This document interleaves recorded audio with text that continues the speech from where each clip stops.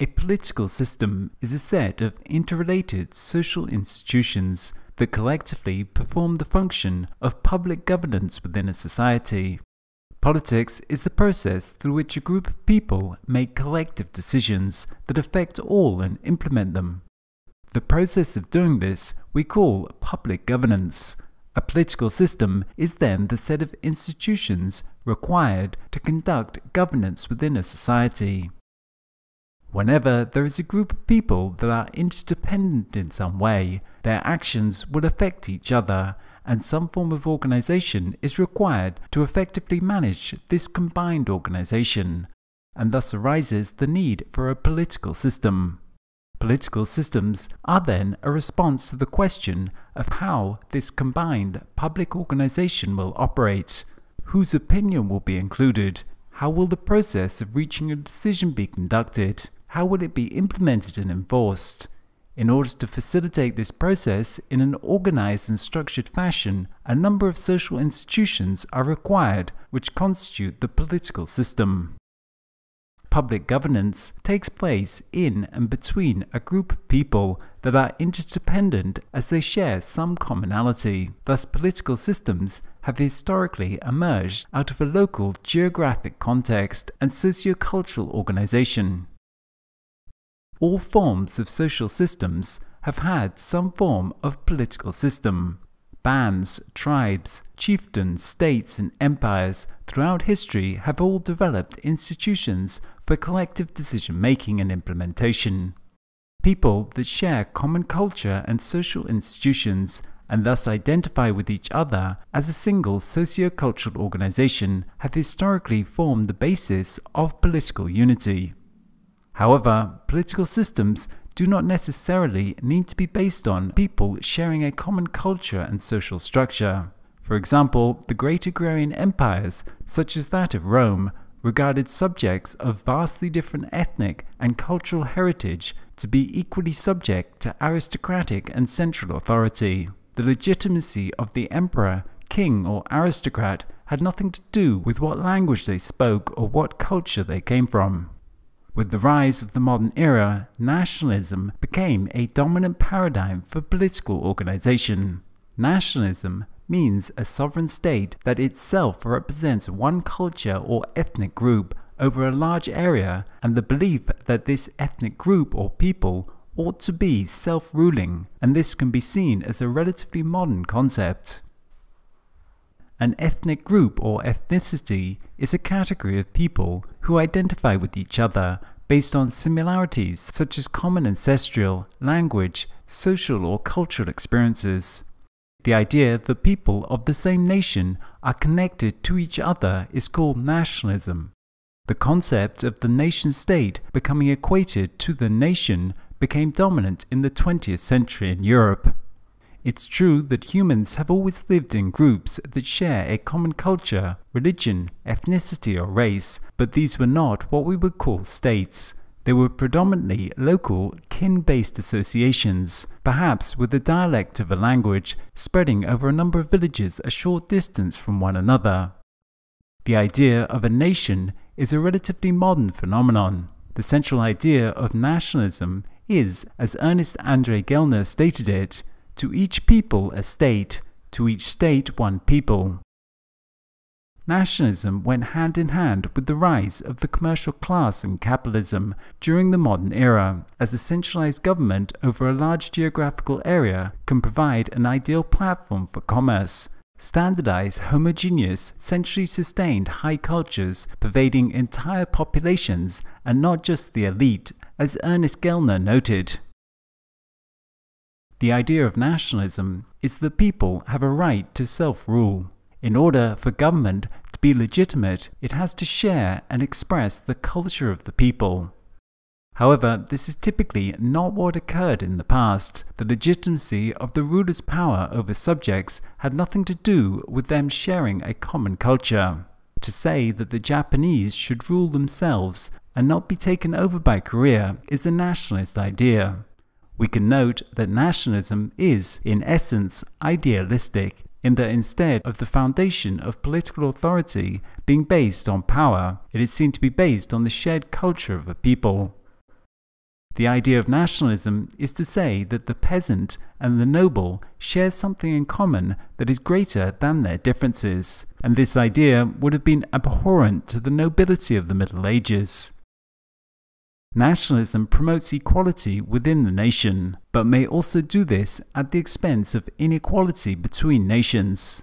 It requires literacy and a degree of education, because people over a large area must know that they share a common history and identity. It is unifying and centralizing in nature.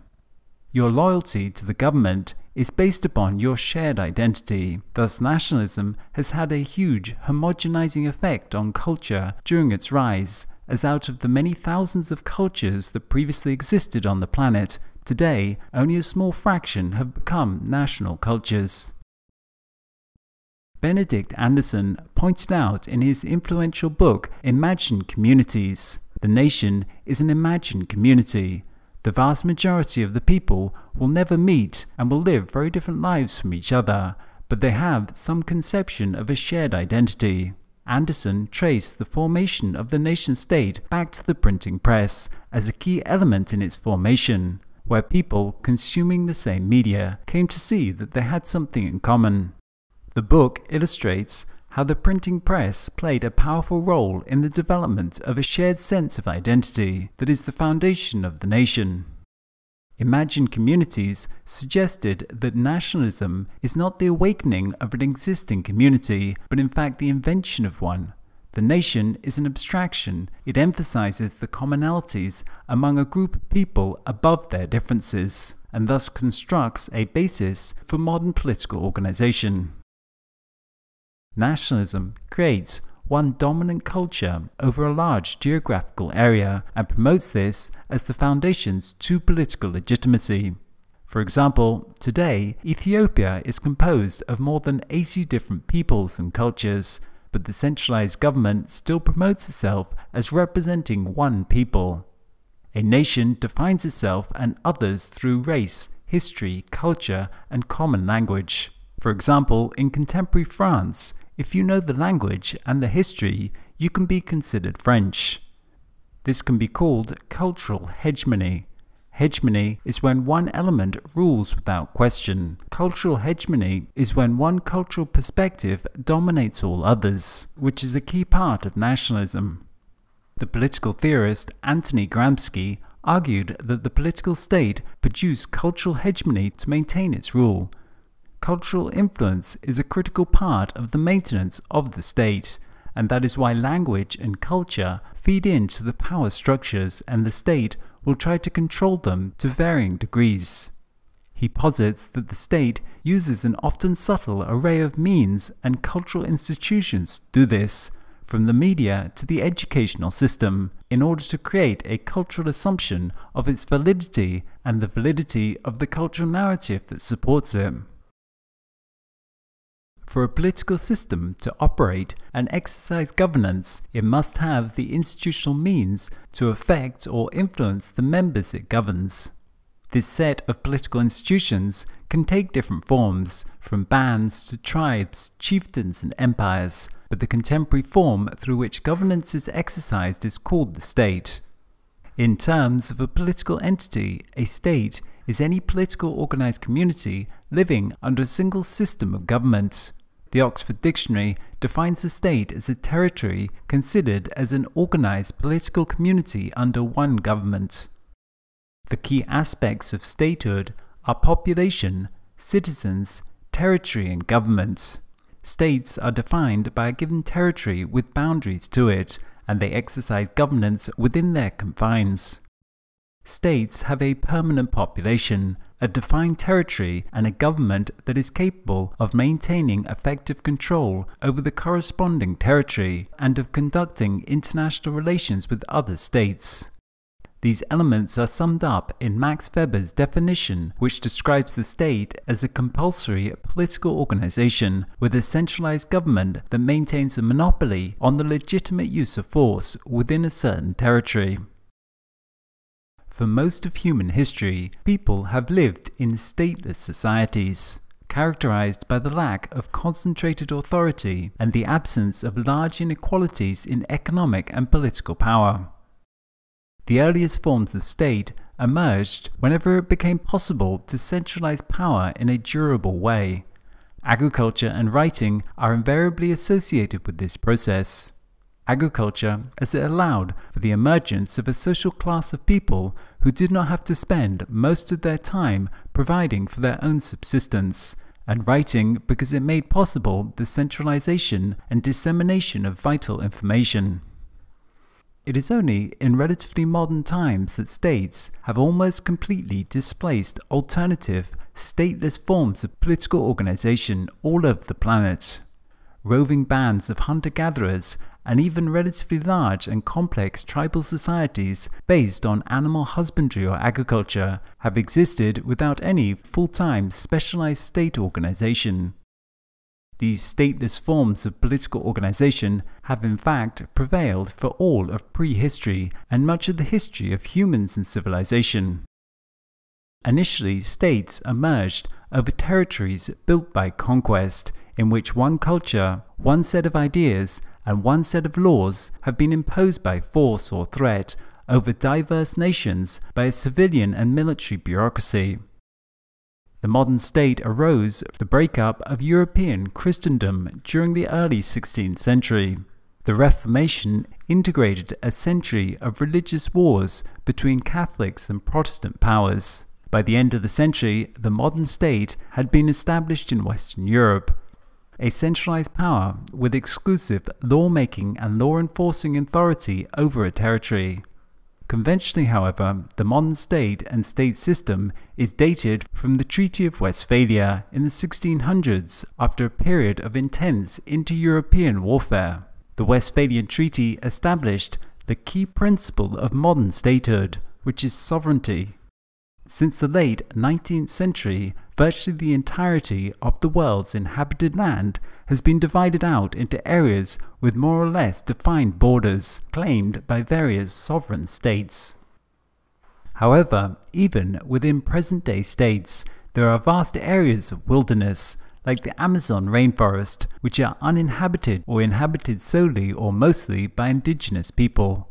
Also, there are states which do not have de facto control over all of their claimed territory, or where this control is significantly challenged, what we call failed states, such as Somalia or contemporary Syria. Currently, the international community comprises some 200 sovereign states, the vast majority of which are represented in the United Nations. Nation-states often force into a single mold a diverse set of people and cultures that historically have had little to do with each other. The state tries to mold them into a single entity under a single rule of law and subject to the same fixed rules. In order to achieve this, nation-states often worked actively to foster a sense of national culture over that of local cultures.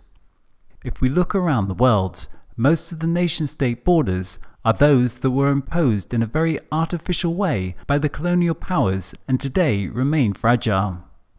Iraq is one such example, being a product of the British carving out of a territory according to their own interests, not in the interests of the indigenous people. For example, the northern border of Iraq was drawn so as to enable the British to exploit oil resources, or the line that the British drew separating Pakistan and Afghanistan cuts right through the Pashtun area.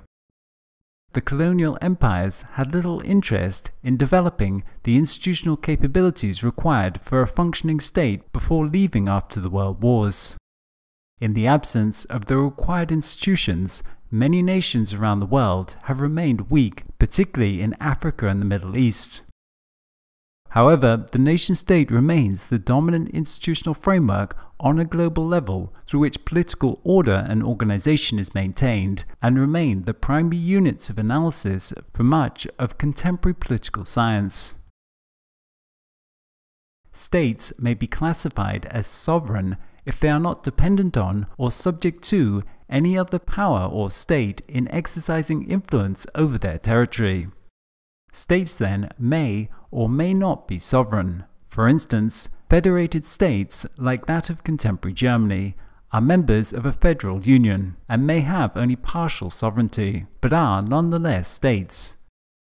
Such states are subject to external sovereignty or hegemony, in which ultimate sovereignty lies in another state or some superstate institution. States that are sovereign are known as sovereign states. Sovereign states exercise supreme authority within a limited sphere, the ability to rule absolutely within a territory where no outside force can dictate the internal workings of the state. Sovereignty implies supreme rule or authority. This authority can be achieved through what people see as legitimate or illegitimate means. Illegitimate means are those that people do not see as correct, the most obvious being the arbitrary use of physical force. Legitimate means are those that people see as being right or correct. When a government is seen to be legitimate, people act in accordance with the government's will because they recognize its authority as deriving from something higher or more valid than their own specific interests. Culture and national homogenization featured prominently in the rise of the modern state system. Since the absolutist period, states have largely been organized on a national basis. However, even in the most ethnically homogeneous societies, there is not always a complete correspondence between state and nation, hence the active role often taken by the state to promote nationalism through emphasis on shared symbols and national unity. A state can be distinguished from a government. A government is a particular group of people and organizations that control the state apparatus at any given time. That is to say, governments are the specific means through which state power is employed and exercised. States are served by a continuous succession of different governments. States are immaterial and non-physical social objects, whereas governments are specific groups of people with certain powers. A government is the means through which the abstract concept of governance is realized within a particular community. The government is the organization within the state framework that manages the process of governance. The relationship between a government and its state is one of representation and authorized agency. That is to say, the government acts on behalf of the state. Governments manage societies, and they do this by defining the protocols or rules through which that society will operate. They then have to implement these rules, enforce them, and adjudicate in certain matters. Governments, firstly, need some system for defining who gets participation in the decision-making process, what may be called an electoral system. Secondly, in order to make decisions and create rules, a decision-making body is required, what we call the legislative. Thirdly, there needs to be some organization for executing on the initiatives and rules agreed by the group, what may be called the executive or public administration.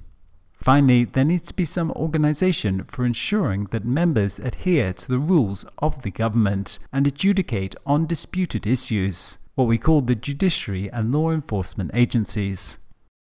In political systems based on the principle of separation of powers, authority is distributed among these several branches in an attempt to prevent the concentration of power within the hands of a small group of people.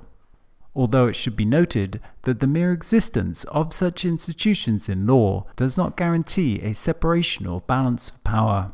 Many autocratic political systems have all the institutions designed for a balance and separation of power, while behind this, power remains concentrated within a centralized group. Governments manage the public sphere, and they have to decide the best choices to make on what is the best direction to go in. This starts with deciding who gets a place at the decision-making table, whose opinions will be included in the final decision. Different political systems will do this in very different ways. Some will be restrictive, reducing the number of people. Others will be expansive. Some will be based upon the use of force, some on individual rights and representation. In an autocratic system, decision-making is concentrated in a single center with a limited number of members having representation within the decision-making process, based upon their access to the source of power. However, today, almost all political systems around the world purport to be based upon the interests of their people and display the institutional apparatus for public opinion to be expressed within the decision-making process. Of course, in autocratic systems, this is merely for appearance only. In a modern republic based on the social contract, the law ensures that the decision-making process is open to those who have citizenship within the nation. In such a system, the decision-making power of the citizens has come to be mediated through a representative body that is elected by the people. Broadly speaking, an electoral system can be defined as the regulation of the election of public officials. In a more concentrated definition, an electoral system can be seen as the regulation of the relationship between voting and the elected officials. Therefore, an electoral system is the way in which public opinion and interest through votes can be translated into elected representatives, and ultimately the decisions that the citizens wish to see enacted, even if this is a highly mediated process. The design of electoral systems determines the ways in which votes are turned into public offices.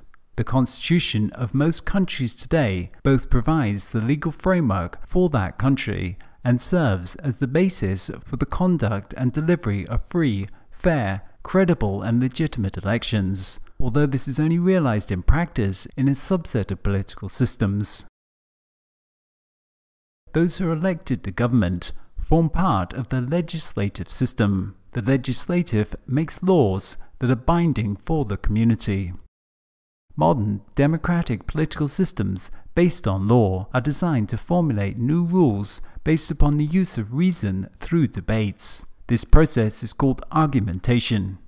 Individuals have particular perspectives from which they derive opinions on topics. They then construct a case for particular action or sets of rules. People construct a case by presenting data, creating premises, and drawing inferences that lead to conclusions. However, not all arguments are reason-based, in which case people resort to various other means, such as persuasion and manipulation. People present their various cases before an audience with the hope of persuading them to adhere to their course of action. Ultimately, the outcome of the process depends on the audience, that will in some way express their approval of some options over others, which then go on to be implemented by other government institutions. What the legislators can and cannot do is governed by the Constitution. Indeed, the Constitution is the expression of the social contract made by the people in forming the government, and thus defines the parameters of the government, what it can and cannot do. A constitution is a set of fundamental principles or established precedents according to which a state or other organization can legitimately operate. These rules together make up the entity itself. When these principles are written down into a single document or set of legal contracts, these documents may be said to embody a written constitution.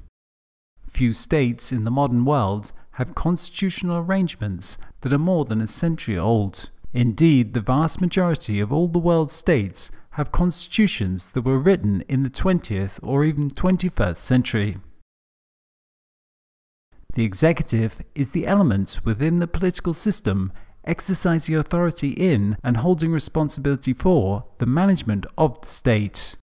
Modern public administrations take the typical bureaucratic form found within most industrial-age organizations, similar to that of the corporation.